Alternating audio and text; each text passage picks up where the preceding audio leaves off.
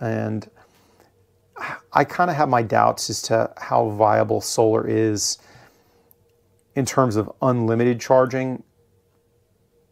I'm saying this based on somebody who's only had this watch in the fall, Eastern Seaboard near DC, which means that I'm not getting as much sun. Like if you're a Floridian, you're outdoors a lot, or for that matter, if maybe it was closer to summer and I was outdoors more.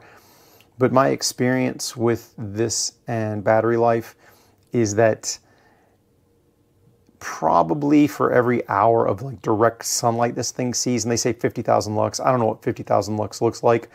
Every hour of direct sunlight that I've been getting, I see about a 1% increase in battery.